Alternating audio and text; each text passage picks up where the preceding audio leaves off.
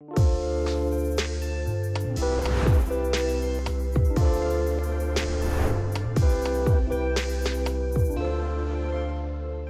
everyone, welcome back to another episode of Rich Solar Talk. Here at Rich Solar, all our panels go through rigorous testing to ensure each customer has the best quality solar products. However, if you would like to test your new Rich Solar panel yourself, I've got an easy method you can try at home. For this video, we're going to be using a multimeter to test our panels. You can find these at most hardware stores or online. For this demonstration, we'll be using the Rich Solar Mega 200 Watt 12 volt panel. Before you test your panels, make sure they're set up in optimum conditions. Clear skies, sun shining, and have your panels angled towards the sun and not laid flat. If you lay the panels flat, you'll lose roughly 50% efficiency. Keep in mind the ideal angle of the panel will vary based on the time of day. Before we test our panel with our multimeter, we're going to want to check what measurements we're looking for. And to do that, we're going to want to look at the back of our panel at the spec sheet. I have it printed out right here. The measurements we're going to want to look at are the open circuit voltage, or VOC for voltage, and short circuit current, or ISC for amperage. As you can see here for the Mega 200 panel, we're going to want to look for 24.3 volts and 10.2 amps.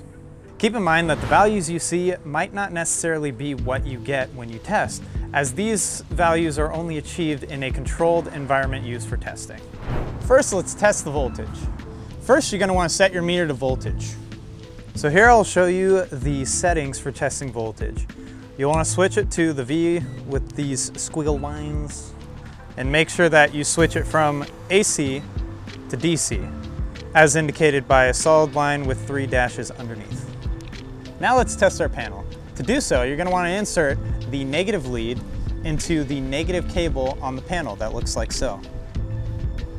Then you're going to want to take the positive lead and put that into the other cable, like so. As you can see, we're getting 21.74 volts, which is perfect for our testing conditions. Now we're going to want to test amperage. And if you have this type of meter where it has an amperage plug, you're going to want to switch the plug over when testing amperage, and then set it over to the amperage setting. And also, don't forget to switch it to DC. And to test amperage, we're going to do the exact same thing we did with voltage. Insert the negative lead into the negative side of the cables and the positive lead into the positive side.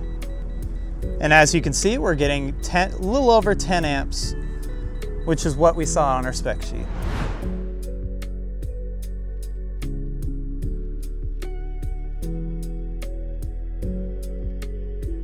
If you want to minimize risk of injury, you can put a towel over the panel until you've inserted the leads, and when you're ready to take the readings, remove it. And there you have it.